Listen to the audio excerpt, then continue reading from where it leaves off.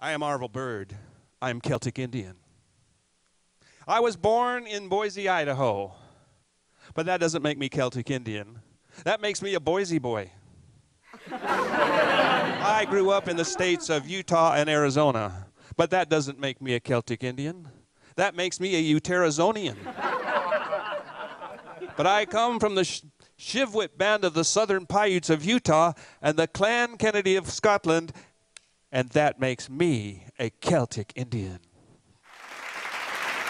Anyone here can be a Celtic Indian if you share the heritage of North American Indian and Scots-Irish. Is there anybody out there tonight with that heritage? Let me hear you say, aho. Oh, I think so, yes. I'm among friends. My music is a blend of my Native American heritage and my Celtic roots. The Clan Kennedy is where my ancestors go back to in Kilmarnock. 1744 was my last known relative, born there just 2 years before the Battle of Culloden, which we just celebrated the anniversary last Monday. Did anybody celebrate the Battle of Culloden? Well, it was a failed attempt by the Jacobites to restore the crown of Scotland to the Stuart clan. But life goes on. And so does the music. Animal totems.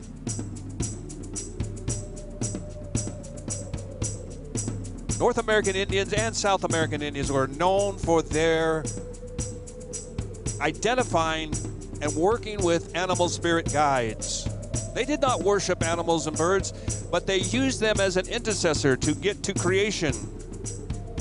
If they wanted far-sightedness and clear vision, they would make prayers to the eagle, the red-tailed hawk. If they wanted to visit their relatives in the land of the sundown country, they would pray to the crow, the shapeshifter, the spirit messenger.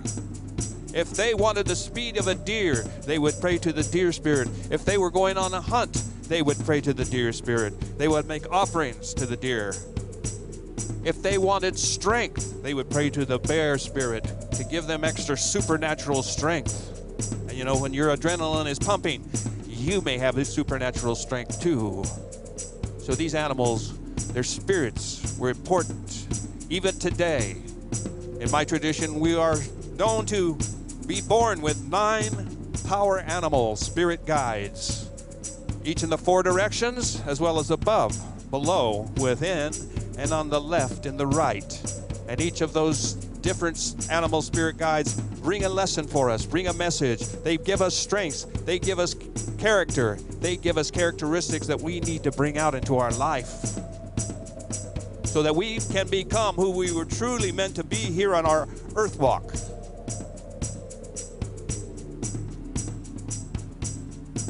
For us as adults, we must go into our cave. We must go into introspection at times. We must discover who we are in silence, in darkness. And when we have discovered that, then we must bring that out of the cave into the light of day to walk our path. And the bear spirit can bring you wisdom and knowledge about who you are. I'm going to call to the bear spirit now with my smallest flute. A clay flute made by the Taos Pueblo Indians in New Mexico, called an ocarina. It has 4 holes. Listen and see the bear spirit dance.